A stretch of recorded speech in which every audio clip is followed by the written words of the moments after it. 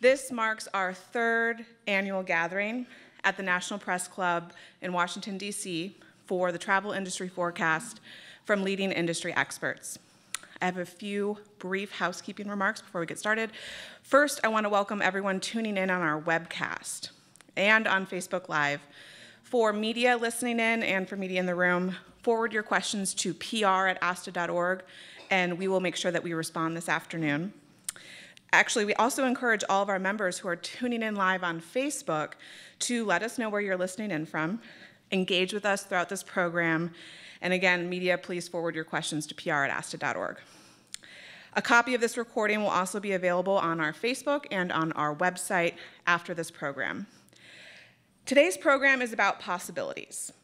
When we gathered here for the first time in 2021, the conversation was centered around recovery. In 2022, we talked about travel's resurgence and revenge. That was when revenge travel started to become a thing, and we are seeing no signs of that slowing down anytime soon, are we? So this year, as we reflect upon the great travel comeback story, we're highlighting our resilience, and we're inviting more people to join us and to help us meet the growing demand for professional travel advice. Today, you'll hear how we're creating the next generation of travel advisors, because our resilience is found in the stories of our partners and our members who have invested their time, energy, and resources to ensure a bright and lasting future for our industry. You'll hear from women who have built their own businesses and helped others do the same. You'll walk away with a deeper appreciation for America's travel advisors, and we hope that you'll be inspired to join us in recruiting and training new travel advisors in what I think we all consider to be the best industry in the world. So with that, I'd like to invite Zane Kerby, President and CEO of the American Society of Travel Advisors, to kick us off after this short video.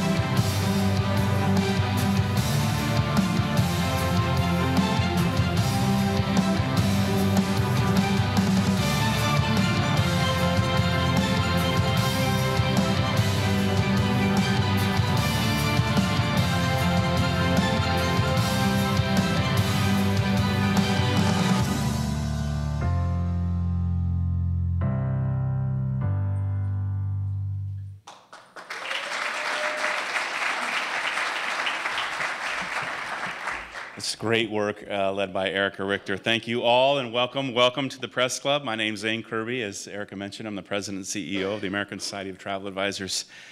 Why are we here? That's not an existential question. We're here in Washington, D.C. because promoting our profession is just what we do. ASTA advocates in the halls of Congress, to federal regulators, in state houses across the country, and to the traveling public. We shout the great work that travel advisors do and the essential role you play in the U.S. economy. That is why we're here. Travel advisors are the very picture of the 21st century workforce. We are entrepreneurs and job creators who are meeting the enormous and growing public demand for travel experiences. This is a profession, as you saw here, with truly unlimited earning potential, geographic and schedule flexibility, and one of the only professions when you can wake up every morning loving what you do. That's also why we're here. Now, we're here in DC and here in large numbers because despite the developments of fake human algorithmic chatbot solutions, our profession is growing. Real people spending real money value empathy, discernment, and product expertise. Those have always been and will always be the tools of our trade.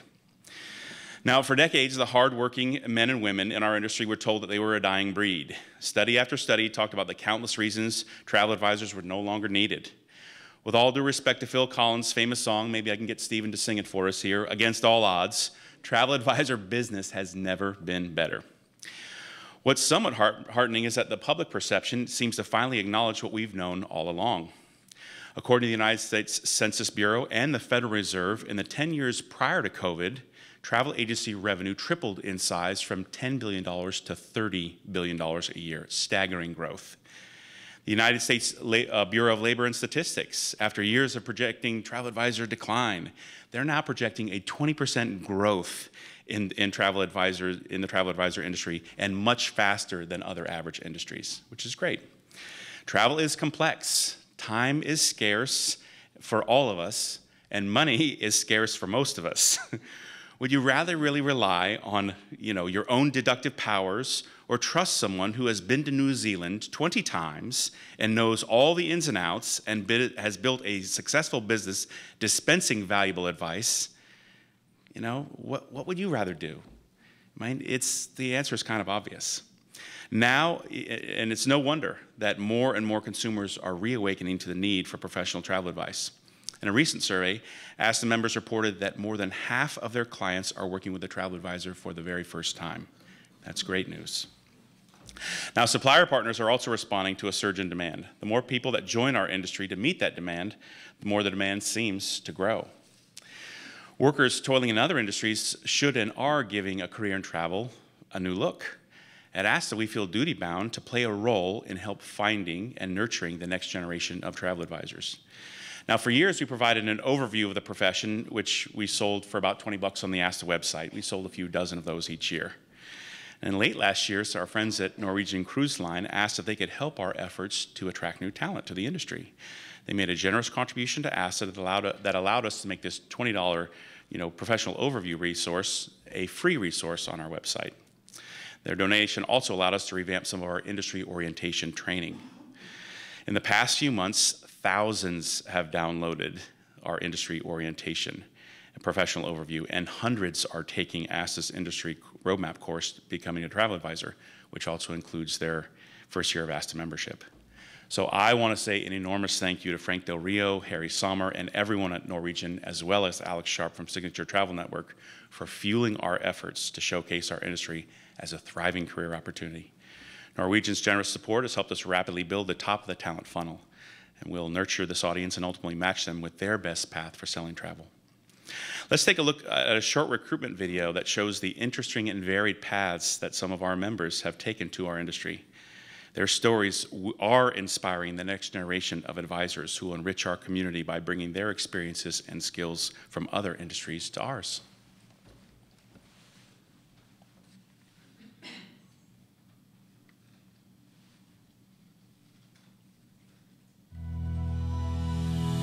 For 26 years, I worked for the New York City Fire Department as a paramedic, and I retired as a deputy chief. And that was actually where my client base came from. Oh, wow. Before, in my previous life, I was a stockbroker about 10 years, and I started to reflect on my life and realizing I was living to work and not working to live. I was working as a TV anchor and entertainment reporter in Palm Springs, California. Before I was a travel advisor, I had a degree in computer science and I was an IT professional. Then I became a mom and I stayed home with my kids and then worked with all of the different places helping them travel and decided why not become an advisor? I love to travel. Being a travel advisor kind of came to me in that I am a military spouse, so I needed a job that I could move up with and be successful with, but that could also move with me. Ironically, one of my friends asked me to help them find a flight. They said I'm always looking for deals, discounts, best things that get benefits. I said, how much would you pay me? So jokingly, that started my career as an advisor. I love to travel and see the world, and so I wanted to also encourage and provide that opportunity for other individuals. I kind of got to the point in my career where I was like, I need a change. And I kind of come by the travel industry pretty naturally because my mom is a luxury travel advisor. She's been working in the industry for about 15 years. And I would see her jetting off to places like India or Bhutan or Kenya, and I would be sitting in the anchor desk and I was like, how do I get to go to those cool places? I took my first ever vacation, international vacation, as an adult. My first trip ever was to Jamaica. I caught the travel bug. I came home. My friends and colleagues were asking me how the trip was. I said, I'm going back next year. You're free to come. 12 of us went the next year, and they went and told friends when we came back, and within a couple years, I'm bringing 250 plus people to Jamaica annually. And they were saying, you should be a travel agent. I started in the business taking ski groups to Europe, specifically Italy, and then it just grew. My group source, it just kind of grew tentacles out into the community where all of those people were from, and my group business really grew and eventually worked up to where I am now, where I'm selling primarily luxury cruises, river cruises, and I'll do luxury land as well. After my contract was over with the TV station, I decided to kind of take a big leap of faith and join her on a lot of her trips, and was sharing kind of like recommendations on what to do, and that kind of spiraled into me launching Gals Abroad Getaways and helping other people travel and go to some of the amazing places that we get to go to. Being able to work remotely has allowed me to do both of my jobs, being a mom and a travel advisor, and it's also helped me because my passion is travel and seeing the world, so it gives me the opportunity to help others do that as well. To have the freedom to do what you're passionate about, it's not like work. I love what I do. I wake up every day enthused of what's going to happen next, what are my challenges. I look at as opportunities to help my clients arrange their dream vacation. How am I doing things? How can I do better? How can I market better? What's the newest way that I can reach out and target the right client for the right product? My hope is to expand in those different areas and keep just slowly growing and helping more women travel the world. I'm making more money than I've ever made. Some people say, why didn't I do this sooner? I think the financial freedom aspect is travel isn't a hard sale. What is trying to find the perfect trip for the perfect person, or the excursion, that they thought would be a memorable moment, as I like to say. I think with that in mind, possibilities are endless, not only for me, but for where I could see other people and helping them to explore.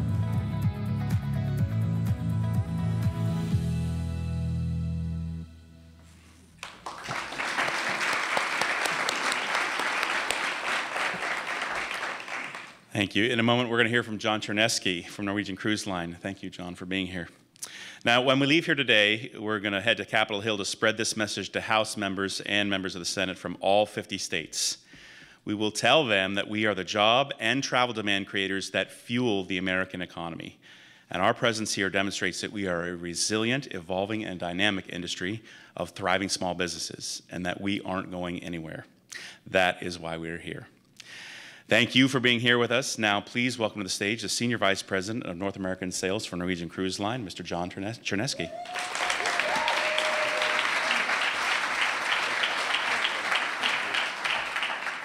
Good morning, everybody. How's everybody doing today? Good, good. It is a pleasure to be here. My first time in this building, but not my first time in D.C., which I will explain as we go through my presentation. I've got about 74 slides. We're just gonna zip through them. I live in Los Angeles, have for over 30 years, but this area used to be my home. I lived in Northern Virginia for about 4 years, and not surprising to this town, a lot of military families are here.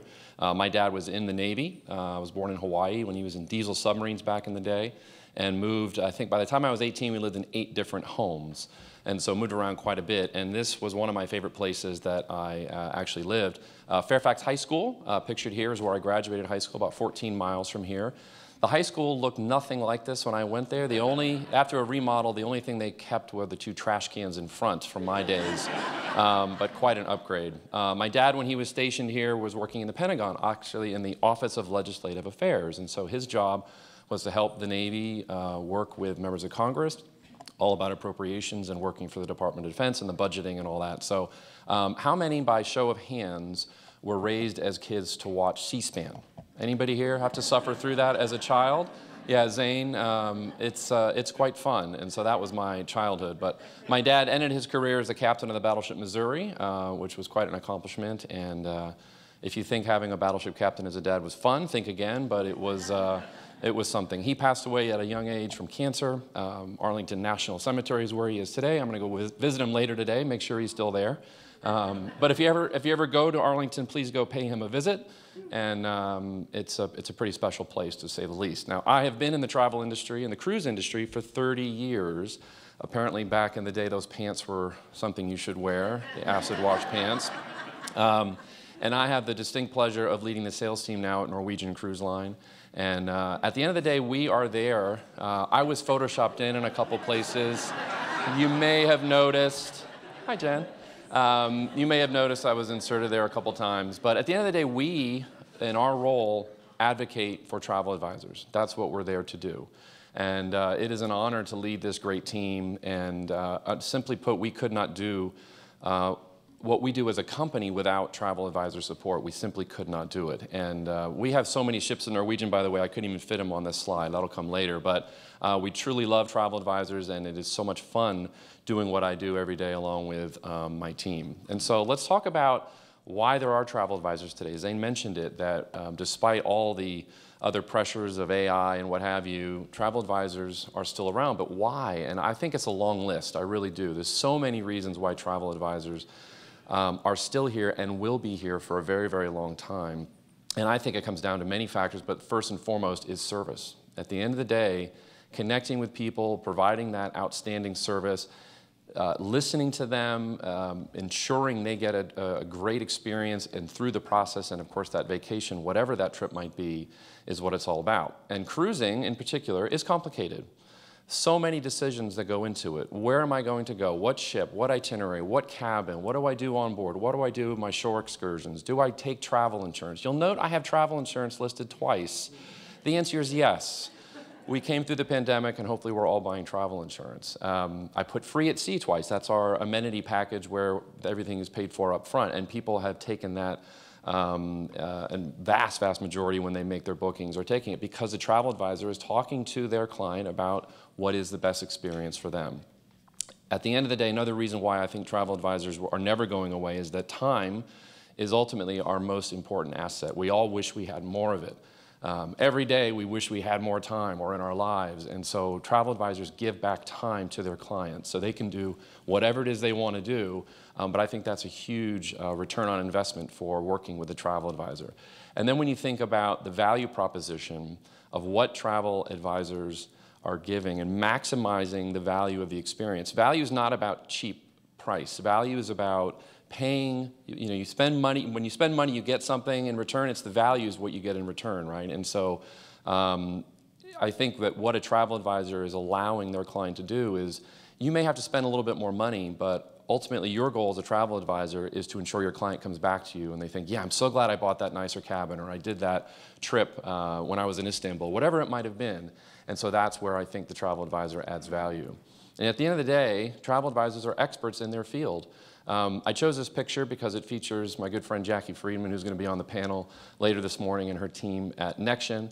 And I think because of the expertise of travel advisors, we use experts to manage our finances, legal issues, a plumber, buying a house. These are experts in their profession. Travel advisors are experts in theirs, and allowing an expert to help guide you is really what it's all about. And I have been very fortunate to have spent many trips in Alaska, over a dozen times, both personal and work trips. And when people find out I work for Norwegian Cruise Line, they say, oh, you guys go to Alaska? I say, yeah, what should I do?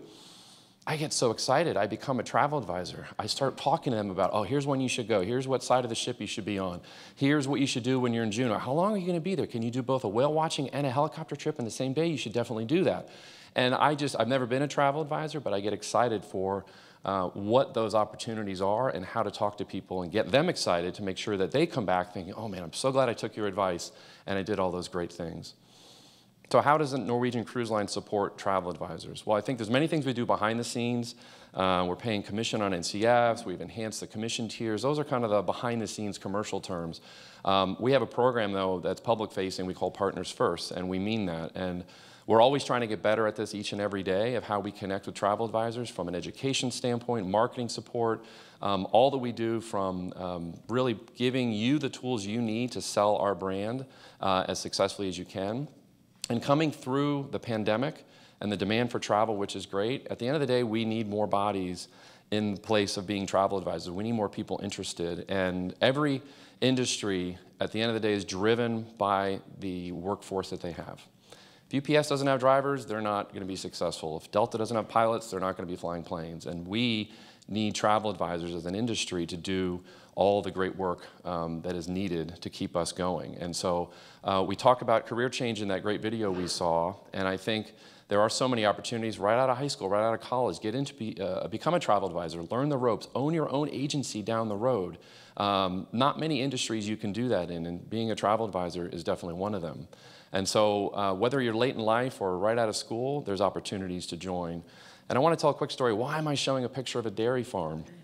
Many of you may have remembered John Haskins and his wife Peg. I was on our Norwegian Bliss in Alaska for a signature event, and we were having dinner. I was with about 6 travel advisors. Had never met Peg before, and I'm sitting across from her. And lo and behold, I find out, in addition to being a travel advisor, running an agency, her family also owns and operates a dairy farm. I said, what? A dairy farm? Hold everything. We spent the next hour just talking about dairy farming. 1,200 head of cattle, 3,000 acres. I was so fascinated by it. And I thought, well, how do you do both? And so that's, I think, the great thing about this industry is that you can oftentimes do both. You can be a mom, you can be a travel advisor, you can be a dairy farmer, you can be a travel advisor. It's pretty endless what the opportunities are. So clearly we are hiring, and we are looking forward to people looking for opportunities to come in, which is why Norwegian made the large investment that we did and partnering with our great friends at ASTA to do what is needed to do to drive demand. Power of travel, at the end of the day, you talked about it, Zane. What we all do is fantastic. We are getting people to experience the world, and I like to think that our society gets better with every trip that we all take. You know, cultural breakdowns and understanding what other people go through in their daily lives, and I'm very fortunate that I've been able to travel. I love this quote by Susan Sontag talking about, you know, I haven't been everywhere, but it's on my list. I am one of those people that has a bucket list of travel, and I'm sure you all do too. But travel makes us better as people, and that's why I love being in this industry. And my boys, I have twin boys. My wife and I have twin boys that are 16, and they have been on 14 cruises. And so they have traveled the world. We have been to the Caribbean, Hawaii, Alaska, Mexico, French Polynesia twice. They've been to French Polynesia twice, and they're only 16 years old, super spoiled. Japan. But those experiences mean everything to us as a family, and I'm sure you all do the same with yours, and it really is a special industry for us to be in. I want to thank ASTA. I want to take a moment to call out Zane and Evan and Erica and everybody on the team coming through the pandemic and the work that was done behind the scenes, which was, you talk about 24/7, not enough time in the day. Just amazing dedication and sacrifice that was made. Keeping this industry alive as best you could is not to be forgotten anytime soon. It's greatly appreciated by all of us in the industry. And you know, in this town, there's, with obviously politics here, and you become president of the United States, it ages you, right? The stress of the job ages you. And you look at President Obama, before and after, he aged. Ladies and gentlemen, Zane Kerby is only 26 years old. It doesn't stop. So thank you, Zane. I'm standing here as the head of sales for Norwegian Cruise Line, but my sister brands, Oceania and Regent, we're all part of the same family of brands, and the investment that we made was part of all of us and our support, because we like to think that while our family of brands has something to offer everybody, we really believe that we all need travel advisors, and that's why the investment was made. And if you think of what I think one of the most important elements of being a travel advisor is qualifying your client and making sure you're putting them on the right product, the right ship. And so we like to think we have something for everybody, a Norwegian family. Clearly at Norwegian, we visit almost 400 places around the world, so we're very thrilled with that. But it is really about qualifying to make sure you're putting them on the right brand. It is so important. And we've got a few ships. I think I mentioned this before. We've got a few ships to fill. I would be remiss if I didn't mention how proud I am to work for a company that offers a discount for the members of our military. Near and dear to my heart, and so it was thrilling for me to join this family and to know that we are giving back to the people that have served. We're standing here in the National Press Club, and since 1908 this building has stood, and if you think back to the Founding Fathers and what they tried to set up, 3 branches of government and a free press that could keep everybody honest, it is an honor for me to be in this building, let alone standing on the stage. And so with that, I want to say thank you very much. It has been my pleasure to be here. Yeah, the picture again. I'm going to introduce someone who's going to join in just a second, Gloria Bohan, who is going to give a speech, and we're going to show a video of her first. But Gloria's story is incredible, and I am not worthy of sharing the same stage. When you look at your career, it is truly remarkable. And so I just want to say thank you.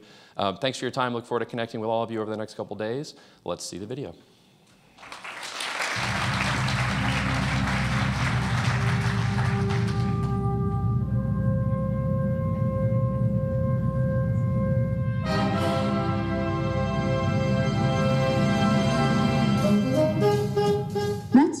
Gloria Bohan, growing up in Bay Ridge, Brooklyn.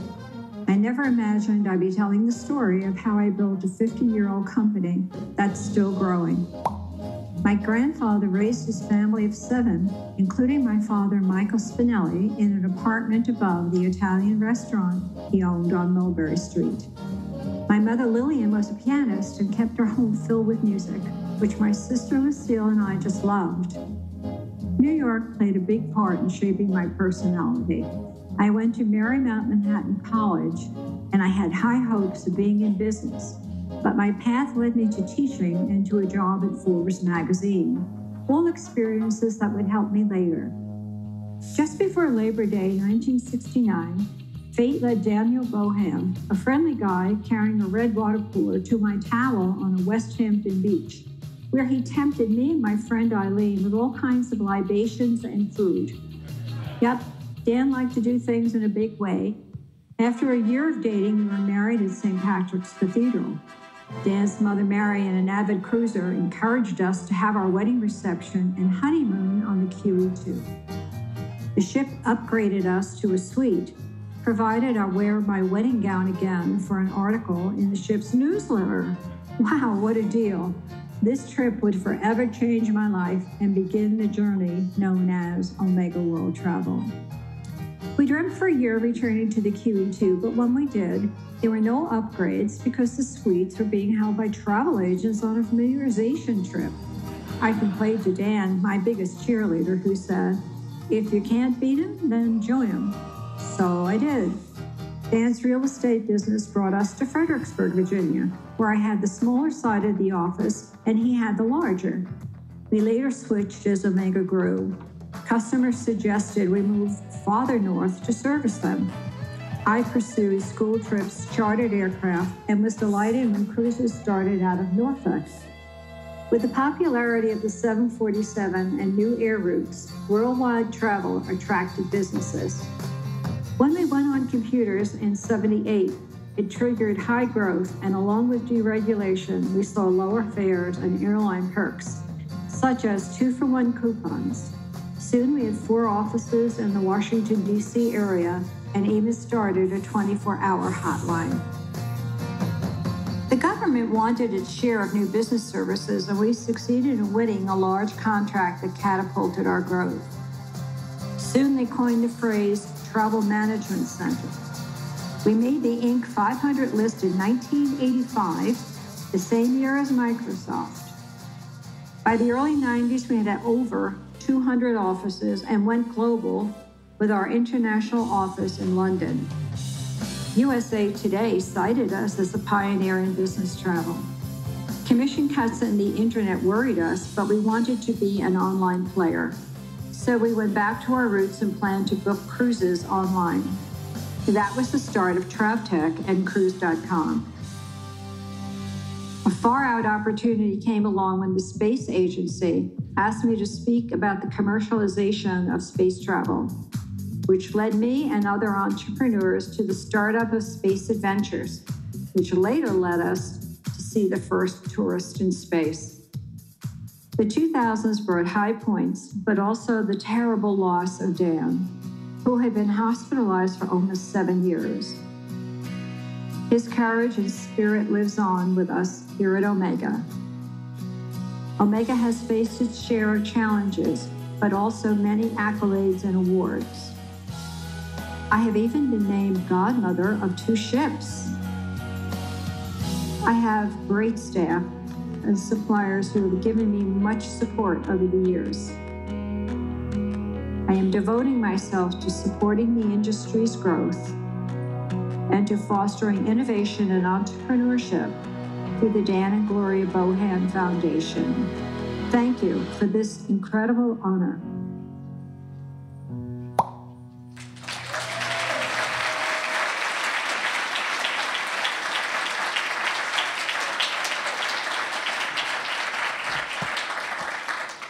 Well, I really appreciate being here today, and I just want to say that I know so many of you in the audience, and I want you to know I admire you very much, and I appreciate all that you do.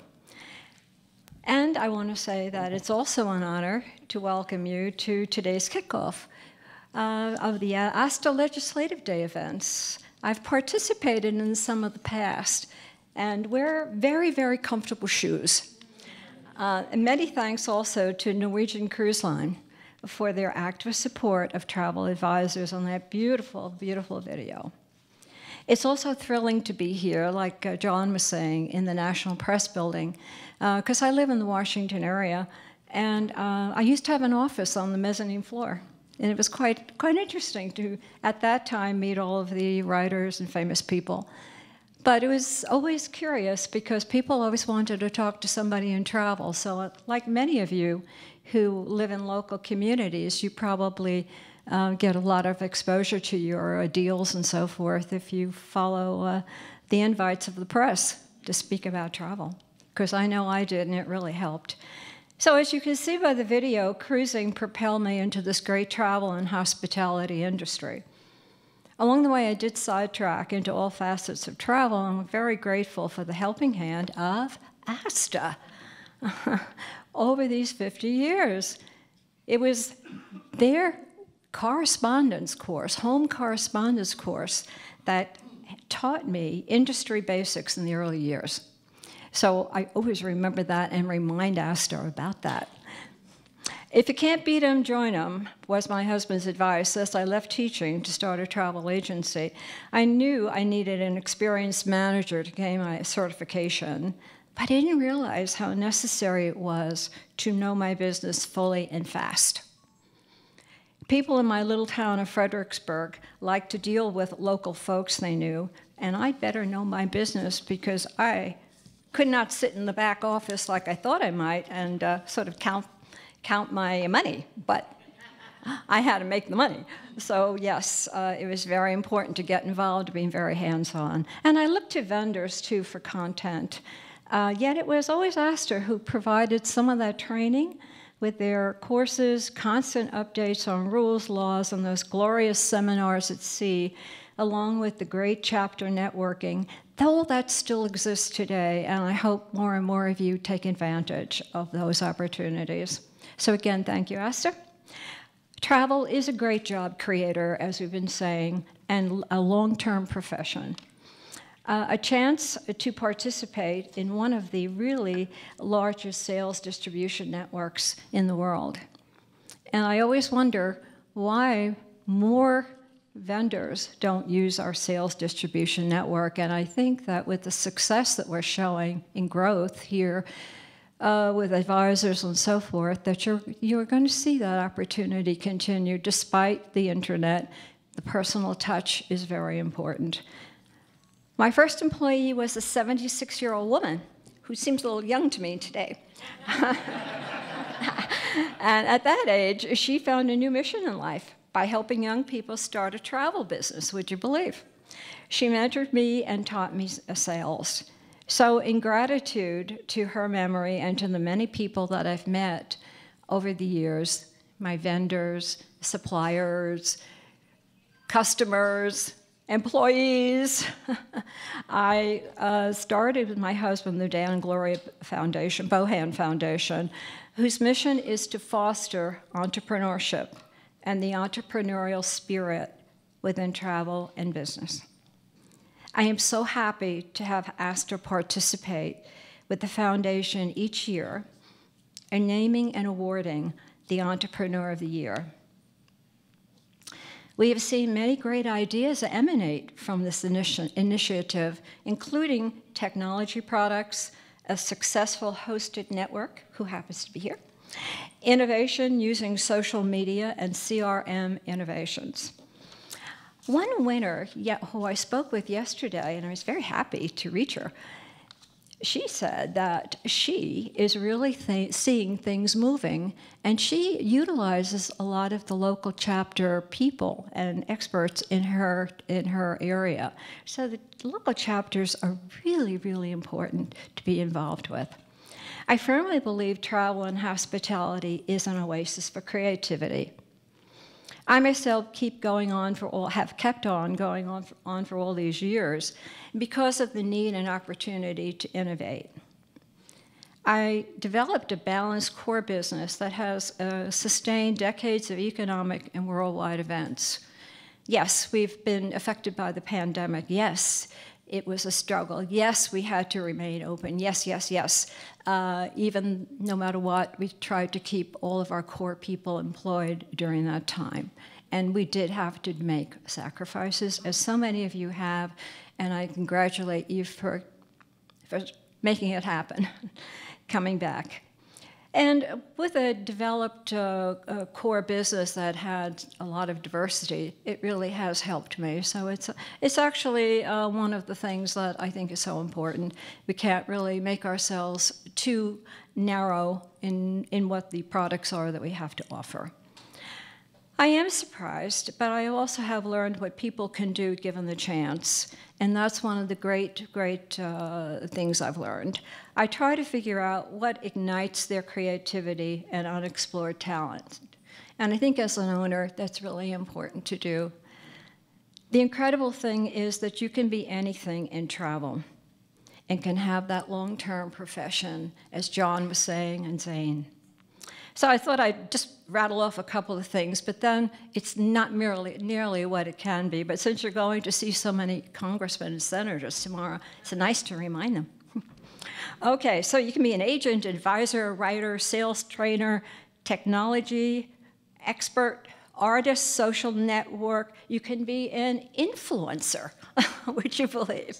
I didn't even know what an influencer was until about 3 years ago. Okay, I learned firsthand. I wondered, what were they talking about, influencer?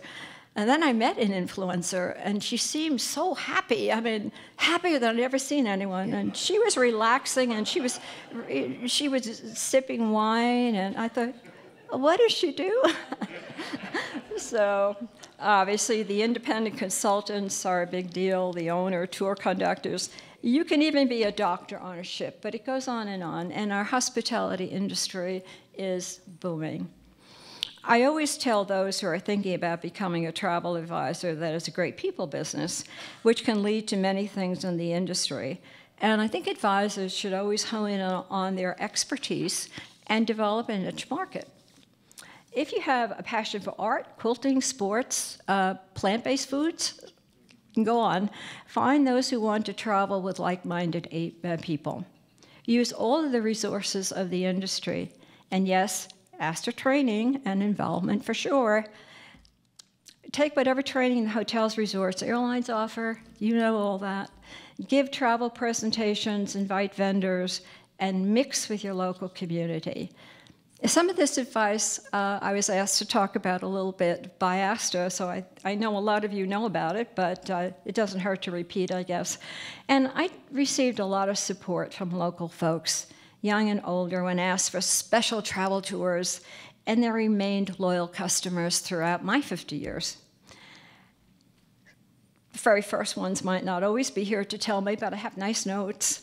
I maintain a positive attitude. The business has helped me remain positive. I pay attention to what my heart is telling me, what my instincts are. You have to tap into your creativity and share your knowledge. Very important. It builds respect and credibility. ASTA asked me what I would do over, knowing what I know now. Well, you did ask for one thing, ASTA, but I have many. But yet, honestly, early on, I saw that the strength of outside sales agents was very important, because it's now called, of course, independent consultants. But I grew up, as you saw, in the New York area, and there was always the travel companies that had what you call outside sales agents. And looking back, I would say that that was probably something I should have done, because I had a lot of leisure offices and it was always hard to find people who could maybe get started with new clientele. So that's one thing, and we're certainly seeing the advantages of the independent counselors and advisors. So at my company, we're 50 years and we're still counting. I don't think I would stop because my business has become like a family. We used to say the sky's the limit. Now we have the limitless depths of space.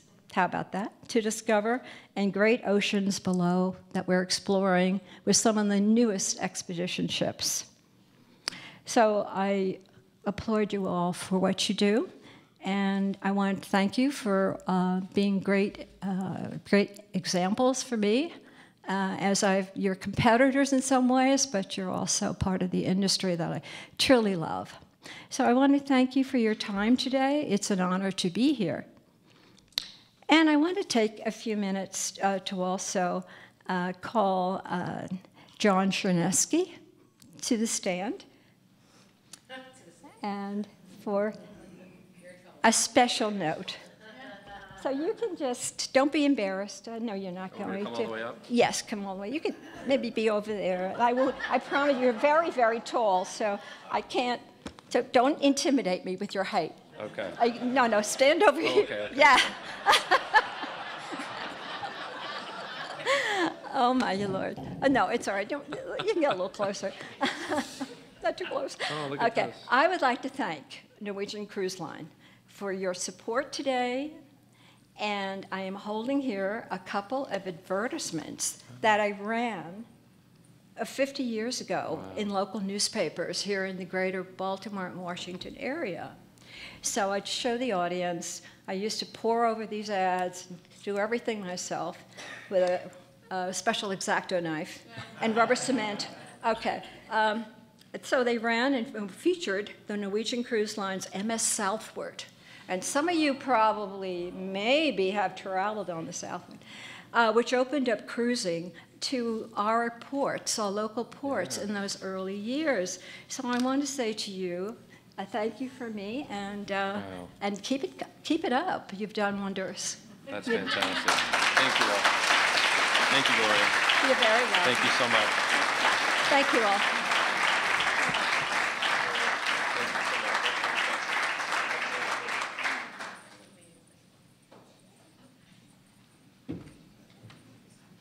Morning, everybody.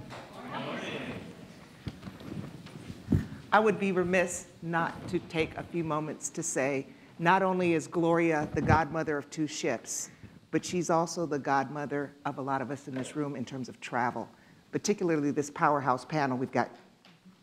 We stand on the shoulders of Gloria. My name is Denise Jackson, and I am the president and CEO of Balboa Travel. And you are in for a treat. Look at these fabulous ladies.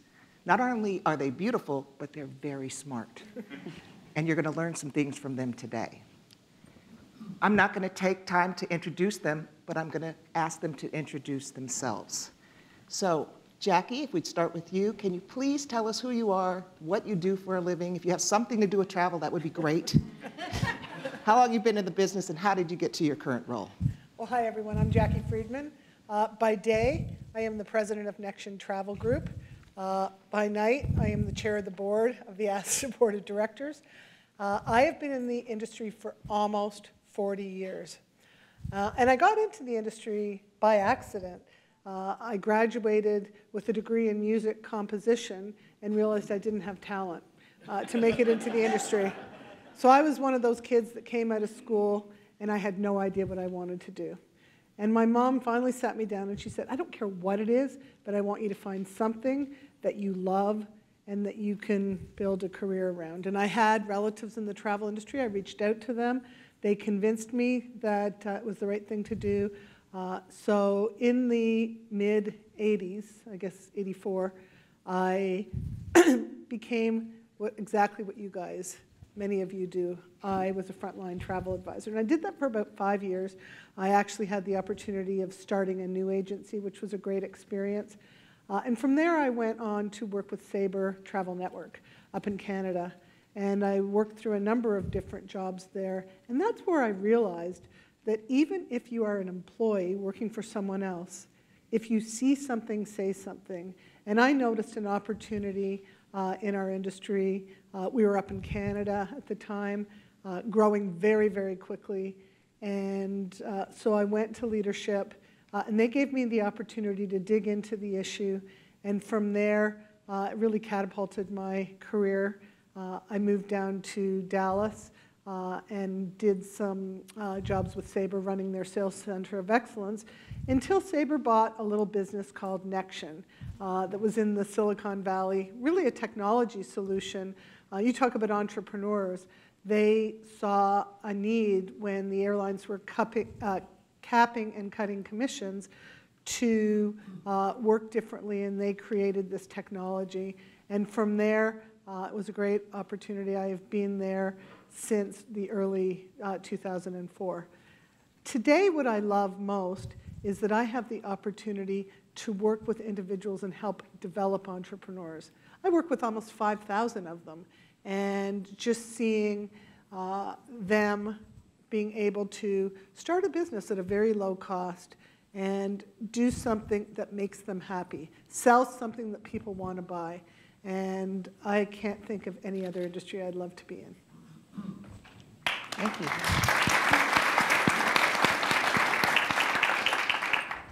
Hi, I'm Melinda Fortunato. I'm the president of Best Travel, and I serve as an ASTA chapter president for the Central Atlantic chapter, which is Maryland, most of Virginia, and Washington, D.C. And I also serve on the Nexion advisory board.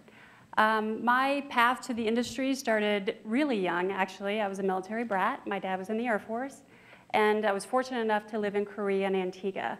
So I learned very early to really love and appreciate different cultures, people, food, experiences, and I always knew somehow, some way, I want to travel to be part of my life. So fast forward many years later, I met my husband in college, and he was in the Army, and we got married a few years later. And traveling around as a military spouse, back then there weren't as many remote jobs, and I worked for the Army in a couple of locations, and my role was to get soldiers and their families excited about their next duty station. So, you know, telling them all the wonderful things about Fort Polk, Louisiana, and Fort Irwin, California, you know, and so I think back on that now, and I see the similarities, but now I get to tell people how amazing Greece and Italy are. So we lived in Germany for 5 years. Both of my children were born there, and then when we moved back to the United States, we used a travel advisor for our own vacation, and I thought, okay, it's time. This is what I want to do. I want to be a travel advisor. So I got a certification at a local college, and I worked part-time at a brick and mortar, and then I opened Best Travel in 2014. I'm an independent contractor under Nexion, and most of my business is premium to luxury, customized vacations to Europe, and I would say the last 10 years, the journey that I've had is not what I expected at all. The community, the opportunities, the resources that are available to us is just incredible. And I mean, we'll talk about the business models and different things. You can really run your business the way you want to. So it's been really, really amazing for me to be able to grow as a business owner, grow my business. 95% of my clients are referrals, and work with such a great community. I'm very, very thankful to be able to do something that I'm passionate about for my work. Thank you. Keisha. Thank you, Denise. First and foremost, thank you, ASTA, for giving me the opportunity to be here amongst these inspiring female leaders. I'm Keisha Adriano, CEO and President of TravelWise International. We are a 35-year-old family business. I'm a female entrepreneur. I serve on the board with the Central Atlantic chapter amongst Melinda, and I also am now participating with the government and political committee. So our story began 35 years ago with my mother-in-law, who actually was an immigrant from the Philippines. She came over working in the medical field. She had 3 kids, and she wanted a better life. She wanted the American dream. She wanted ownership. She wanted entrepreneurs. She wanted to be an entrepreneur. And so she actually opened up a storefront here in Washington, D.C. And if you could imagine, if you know my husband, skateboarding through Washington, D.C., making flyers, hanging up on the buildings. and handing out those physical tickets back in 1989. So from there, I think, well, fast forward 15 years ago, my husband and I decided to take it over when my mother-in-law just out of nowhere calls us and says, hey, I'm ready to retire. Would you like this? And we were like, why wouldn't we? So at that time, I'd only been to Dominican, I think to Dominican and Jamaica. So, but it was really our first trip to Europe that I fell in love with travel, and I knew this is exactly what I wanted to do. So here I am today, the fourth successor of our family business. And again, just to let people know that you can be a part-timer, you can think of this as a job opportunity, because it was the pandemic that really I felt that I was needed in leadership. So that's where I found my passion. That's what I'm basically focused on, is leadership and development, helping travel advisors understand that they can have the confidence that they need to be successful in this industry. Thank you. Tiffany. Hi, I am Tiffany Hines, President and CEO of Global Escapes Travel in Athens, Georgia. I too have been in the industry for 35 years. Started as a college student when my mother opened our agency and had never really traveled. Had always, you know, when we first opened our office, I can remember sitting on the floor of our office before we even had furniture and boxes of brochures showing up and just being mesmerized by all of the destinations and places, and it was fascinating. I started as a leisure advisor, and at the time we did leisure and corporate. The same people did both tasks, and it was destined, I guess, for me to eventually take over the company. Reflecting back to a note one of my kindergarten teachers sent home saying I was a little bossy. I guess reflected that I would eventually step into leadership.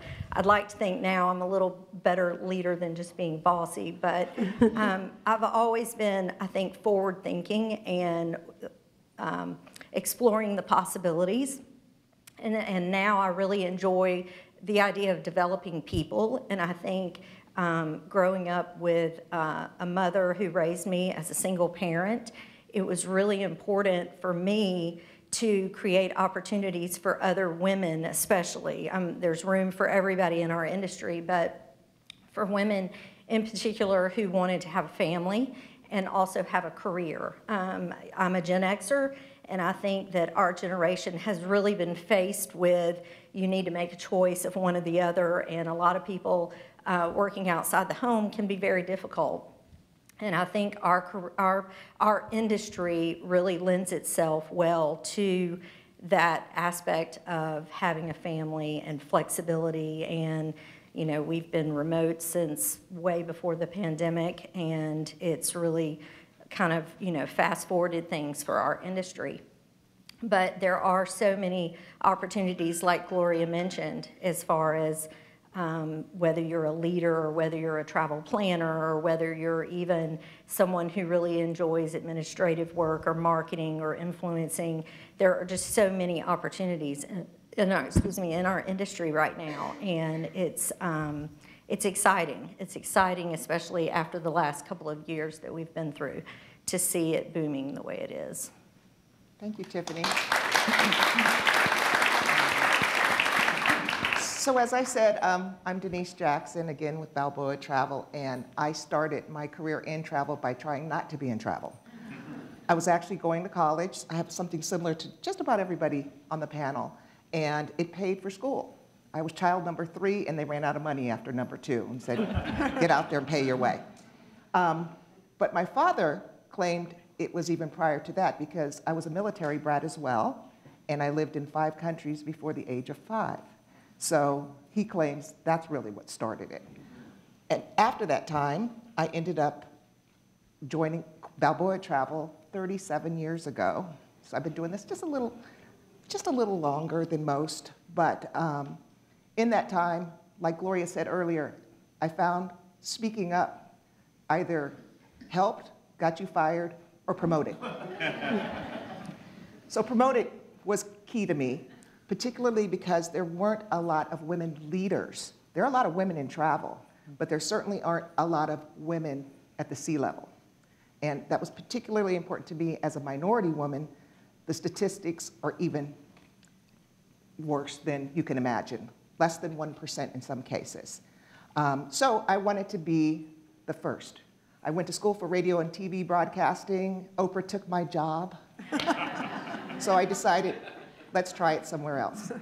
So I had the opportunity to move through the ranks with great leaders, founders of the company, and we've been in business for 52 years, and as I said, I've been there 37 of the 52.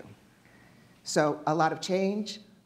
We were looking for opportunities because if you haven't heard the resonating thing through all the speakers today, we're hiring. The travel industry is hiring. We're going to talk a little bit about that. So you have to be creative, and in 2001, that's when we started home basing agents that are W-2 employees, not ICs. And we used to have 33 offices that are just 2 today because people are working remotely, our agents. So keep those things in mind as you face challenges in moving forward in your business. And again, as Gloria also touched on, she's a wise woman. Diversify your business. So of course, I'm representing corporate travel today, but also we have a strong meetings division and we handle leisure travel as well. So we like to keep our fingers in everything. So with that said, speaking of new entrants into the industry, I'm going to ask the panel, what makes this industry unique and a unique opportunity specifically for newcomers? Tiffany? I think the flexibility is the biggest thing. Being able to grow and learn in an industry where you can start out as a leisure advisor, you can move over to a corporate advisor, you can work from home, you can work from the sand in Mykonos if you want to, as long as you have an internet connection. Of course, who would want to do that though? But I think it's just the flexibility. I think it's just, and now more than ever, I think that's what people are looking for. We've heard so much over the last couple of years about people quietly quitting, and you know, they've kind of reflected on where they are in their life. And so many people we all know that are in the industry, so many of our clients, that's on their list, is to travel once they get, you know, later in life and when they retire. And I think there's just such an opportunity for us to help those people. So flexibility to me is just the number one. Without a doubt. And I guess we could look at this as it could be a job or a career. Right. That's how you look at it. What would you add to that, Keisha? I would expand on that a little bit because for me, I have 3 kids. You know, I want to be present in my children's life. So this industry has given me the opportunity to create my own schedule, to take off when I need to. And it's also given me the opportunity to go to swimming classes and be there and present and create time for my children. And also the accessibility of education and resources, such as what ASTA is bringing to the platform. It's no matter what you are an expert in, whether it's marketing, accounting, graphic design, web design, we are looking for all facets of this industry. So if you are just looking to dabble and not sure if this is for you, just jump on the website. I know there's a roadmap to being a travel advisor. Look through it and just see if this is for you. Great. How about you, Melinda? So I would say, you know, a lot of travel advisors have worked remotely for a long time. Working remotely used to mean mostly working from home, and now, as Tiffany said, you can work from anywhere in the world and utilizing the technology that's available to us. Our true value, I feel, is the human connection that we provide and the relationships that we have with our clients. And so technology allows us to maintain that human connection with our clients, no matter where we are in the world. And I think that's a fantastic opportunity. And I love that there's so many destinations that are marketing themselves as destinations to come and work remotely. So that is something I think that is new and is different in the last few years. And then all the business models that are available. Again, thinking about a work-life balance, you can find the right business model that is perfect for you, whether you want to be an employee, whether you want to be an independent contractor, whether you want to be an entrepreneur and create your own brand. There's so many different ways to do it. So there's a lot of opportunity out there. I guess I'm taking us home. So I'm going to take a slightly different perspective, one of 10 years of experience we've had in a program that brings new people into the travel industry. And we ask them this question. We ask, why did you get into the travel industry? What was it about the industry that really appealed to you? And there are really several things. Number one, there's a fundamental love of travel. Number two, it's a great opportunity to pair something, a passion or an interest or a hobby that you might have with a business opportunity. And we're seeing a lot of people doing that where they're really specializing. They're finding a niche. And very often that niche is something that they are passionate about. It's something that they know a lot of people who share that same interest. And it becomes the foundation of a great business. We also talk to a lot of people that frankly were not really happy in corporate America. They went to work, very often they might have made a good living, but it didn't really light their fire. They didn't have that love. So this gives people an opportunity to work in an industry, as Melinda said, regardless of how they may want to do it, making people happy. And it is just a great opportunity, whether it's something you're starting straight out of college, whether it's something that may be an encore career, maybe you've had a career in corporate America and now you're ready to try being an entrepreneur. It's also great as a retirement career. Folks, they retire and they're not ready to do nothing.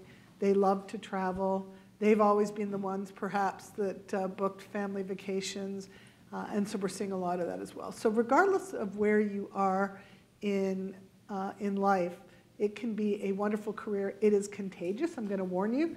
It gets into your blood. There is no cure. So true. It's so true. I would also add that if you are thinking of a career change, you got to figure out how to do it. And if you didn't hear it earlier, ASTA is a good place to start.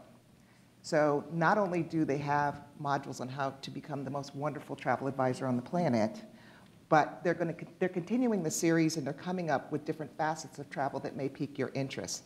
Once that's finished, then they hand them off to all of us who are desperately looking for people. And most of us have internal training. I know Jackie's company, for example, has started their own corporate travel training program for anybody. You don't have to work for her company in order to take advantage of that. We do something similar, and we partner also with Casto Travel with training as well. So these are very good resources at your fingertips, and it all starts with ASTA. So that was to give you a moment to breathe before I ask you the next question, Jackie, which is, how has the industry evolved? No jokes about COVID. Yeah. I mean, when I started, how many of you remember what an OHRG is, or an OAG? Yeah. It was the size of a phone book, and that's, we made international hotel reservations using telex. Remember telex? Oh, yeah. It was a very, very different world. I worked in a retail travel agency. People walked in. Marketing was what kind of display could you have in your window, and people walked in and you sold travel. So obviously the business has changed a lot. I believe it's changed for the better because it gives you many options into how you operate. Technology really has been key because when I started, there were outside sales agents, but they had to come into the office to issue their tickets and to pick up their documents and to deliver everything. There really wasn't the opportunity back then to be truly virtual.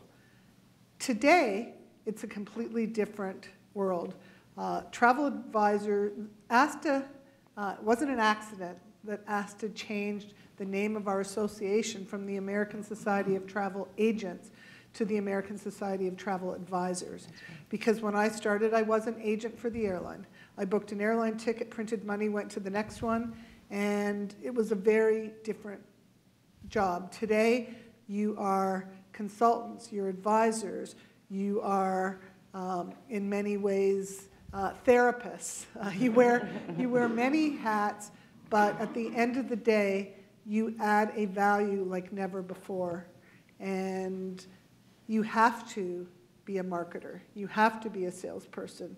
You have to be an accountant. You have to wear all of those roles because today it is a business and not a transaction like it was when I got started. Okay. Linda? And so again, and also with what Jackie was saying, being a travel advisor, we're advising, we're experts, we're consulting, we're not just writing plane tickets and booking plane tickets. And so really knowing our clients and really developing lifelong relationships with them is the goal. And that means knowing them, knowing their families, knowing how they want to travel, what they love to do, what they don't love to do. And I think all of that we were doing before, and we were, there was a sense of trust there when someone is spending a lot of money and giving you, their memories to plan.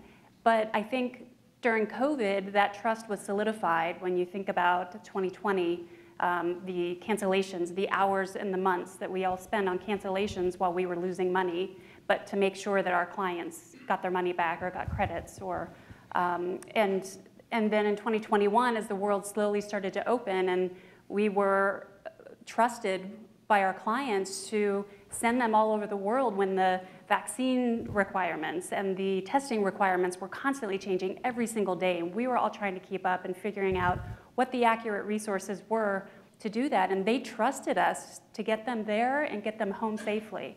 And so, and now, while thank goodness we are past those couple of years, it's still complicated. And they are still trusting us, but I think that really solidified that trust, and it solidified our expertise in the industry and where our need is. So that's really, I think, has been a lot of the evolution of our industry. Keisha? And I will also expand on both what Jackie and Melinda said. The evolution of the travel agent to the travel advisor, I think, is extremely important. And also the recognition of the industry knowing the importance of the travel advisor in the trip planning process. So the evolution of the consumer, the industry, everyone working almost in cohesiveness and understanding what it takes to actually create that perfect, memorable vacation for each client. Yeah, I agree with everything said. I think it's been interesting for me to go from a time of handwriting tickets, and we use the term plating airline tickets and things now, and I sometimes pull out the device that we physically plated on just to kind of provide some historical perspective. But we went from a very transactional business model to much more of, I think it was always there along, but I think over the years as things have evolved, it is ultimately human compassion. It is ultimately people caring about people. And on March 13th, when we sent our team home to work for, at that time, we didn't realize, how long it would be.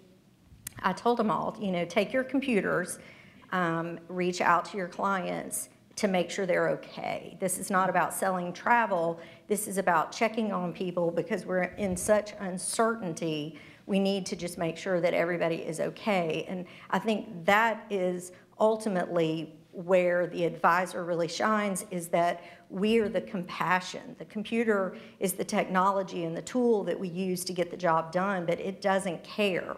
It's black and white. There's no gray there. It's the humans. And then through the pandemic, we evolved to this place of now we see such a surge. It's obvious that we need that human connection, and we need to explore our planet. Without a doubt. And speaking of the surge, I have some statistics for you. This is not a business that's just surging with existing customers. It's one in which new customers are coming in. So 27% of travel advisors report that more than half of their clients are using a travel advisor for the very first time. Can you imagine that? For the very first time. 50% of people are more likely to use a travel advisor today than they were in the past. That's a 14% increase over last year.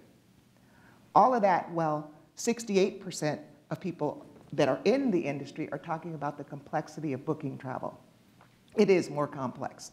And I don't care what you're selling, if it's leisure travel or corporate travel, the complexities continue to be there, and there's a disconnect that we're hoping that things catch up over time. And thanks to ASTA speaking about it on the Hill with certain carriers, hopefully some of that will pass as well. Nobody mentioned this, so I'm going to have you all repeat it. We work for a fee, not for free. Say it with me. We work for a fee and not for free. I think that's been something that's changed over time. And ASTA had a credo last year that they put out, asking all of us to do that in our businesses to make sure we're aligned, and that, like other professional organizations that John mentioned earlier, we get paid for the value of what we provide. So don't forget that. Okay. For someone who's thinking about becoming a travel agent, or travel advisor, excuse me, I've dated myself again. What are the 3 things you could tell them? And I'm going to start with you, Tiffany. What are 3 things, or if you can only think of 1 or 2, that's okay. There's no penalty. I have 3. Okay. I think first and foremost is authenticity. I think you need to be very authentic. If you're going to connect with people, you're going to care about people, you're in sales, you have to do it authentically. Because if you don't, people can see through that. And then the second thing is you have to have optimism. For goodness sakes, if you're going to be in this industry, you have to have a lot of optimism. You have to believe that the world can be a better place. You have to believe that travel enriches the human experience. You have to believe that the more you help your clients go to other places, that it expands their mind and their understanding. And so that just is the optimism. And you have to have that optimism to get through all the challenges that we constantly go through every 5 to 10 years. And then the third, I think, is you absolutely must be insatiably curious. These 3 things happen to be our core values at our company, but not just insatiably curious about the world, but about people, about everything. You have to be constantly learning and developing yourself and helping others, and I just think those 3 things are so important. Keisha? 3 tips for newcomers: entrepreneur mindset, community, and fearlessness. If you are trying to be successful in this industry, you have to come in with that entrepreneur mindset. You have to come in with a business plan, a commitment. All of these are needed when you are trying to build a career in this industry. Number 2, community. Entrepreneurship is and can be very lonely. So if you can find a community, it doesn't have to be travel advisors. It has to be like-minded entrepreneurs. They have to be professionals. But surround yourself with people who are inspiring you, who are challenging you and motivating you to be more successful. And then number 3, fearlessness. You have to sell yourself. You have to sell the products that you have. So don't worry about being perfect. Don't worry about, I want this to be this certain way before I let it fly. So just get out there, take every opportunity possible, and trust yourself. And so if I had to wrap it up, it would be entrepreneur's mindset, community, and fearlessness. Melinda? So I would say definitely do your research and figure out what business model is going to work best for you and how you like to work, and really, you know, utilize the roadmap to becoming a travel advisor. Because that makes a big difference. You know, starting in one direction and then pivoting is a whole nother thing that you don't want to do. So really take the time to research that. And then I would say utilize your network. And when I say network, I mean other travel advisors, I mean ASTA chapters, whatever resources your host agency or consortium have, but also business development managers, I think, is something it took me a while to realize how valuable our travel industry partners are. And they are there not just when things go wrong, they are there to help you sell, to help you learn, to help you grow, to grow your business, and they are really, really essential and important parts of our work. So I think utilizing your network there is very important.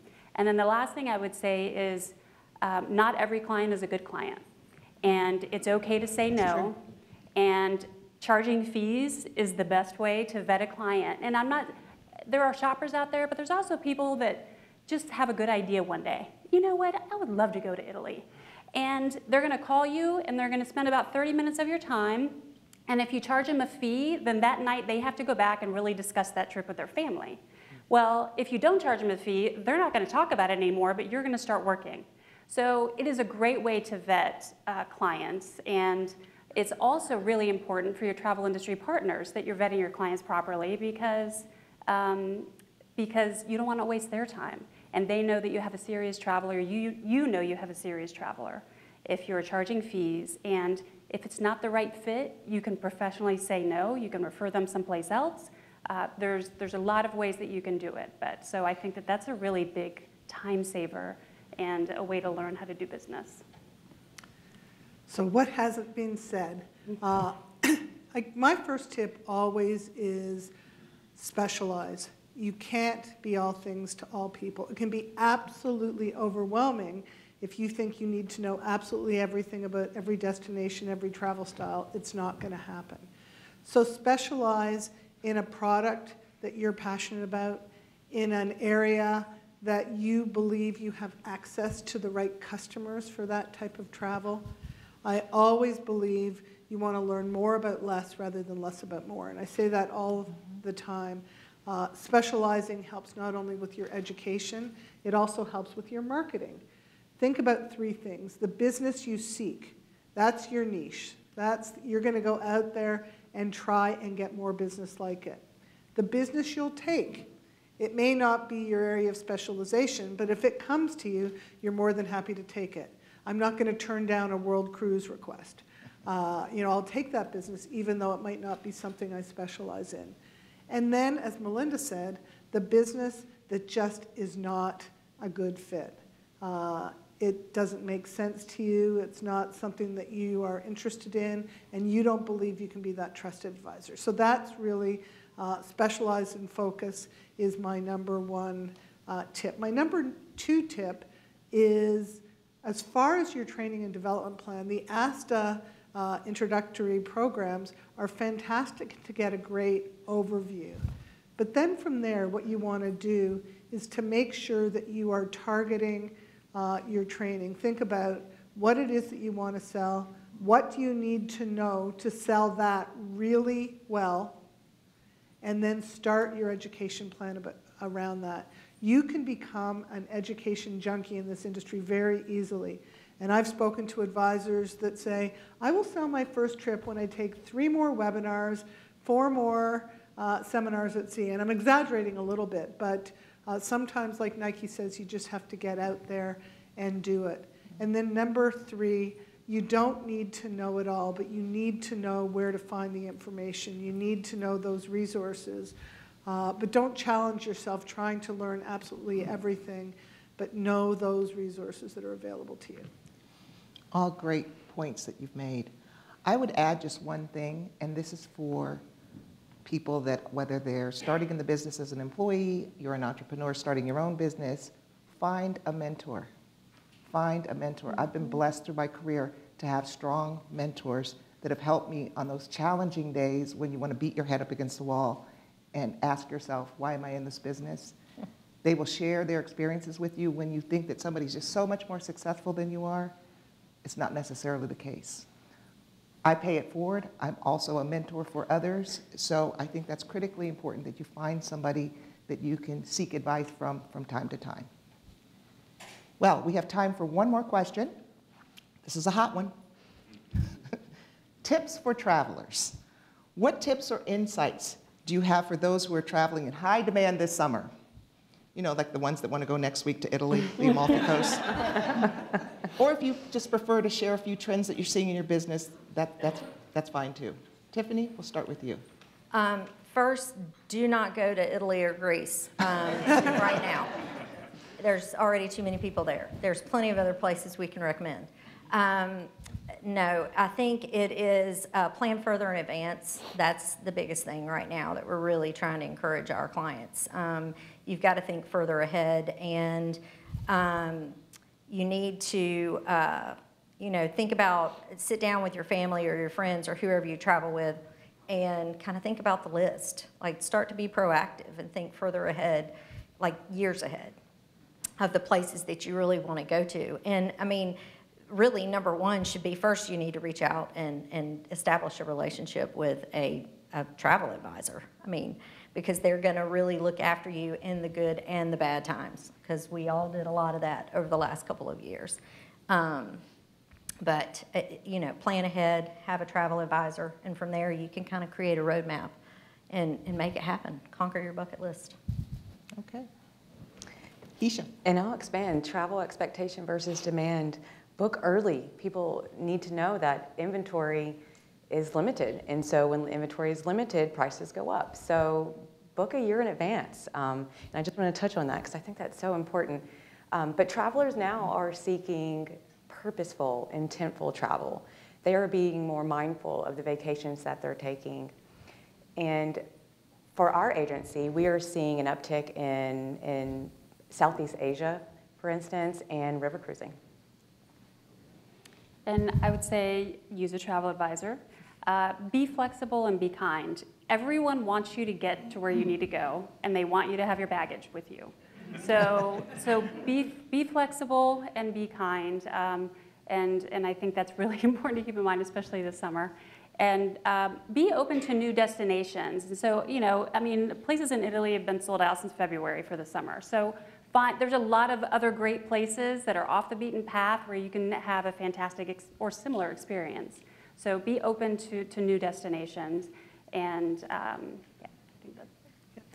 One thing I will add is to not wait until you're in destination to try and get that restaurant reservation, to try and get tickets to the hottest attractions. Really sit down with the travel advisor, talk about what it is that you want to do on that trip, what it is you want to get out of it. As Keisha said, you know, people are looking for more purposeful experiences, but then have that travel advisor help to secure those things so that you're not disappointed when you get to your destination and realize, what do you mean I had to book that 4 months ago? Because that is happening to a lot of folks, that they are not able to get what they want once they get there. So. Without a doubt. Some data points again. 47% of consumers ranked a vacation as their top discretionary spend. Can you believe that? So my advice would also be not only book in advance, but save in advance.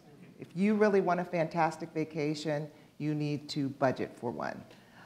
On the corporate side, since I'm wearing both hats, corporate travelers need to plan in advance because the planes are filled with leisure travelers. So their upgrades that they thought would be automatic before are not necessarily happening because those cabins are full.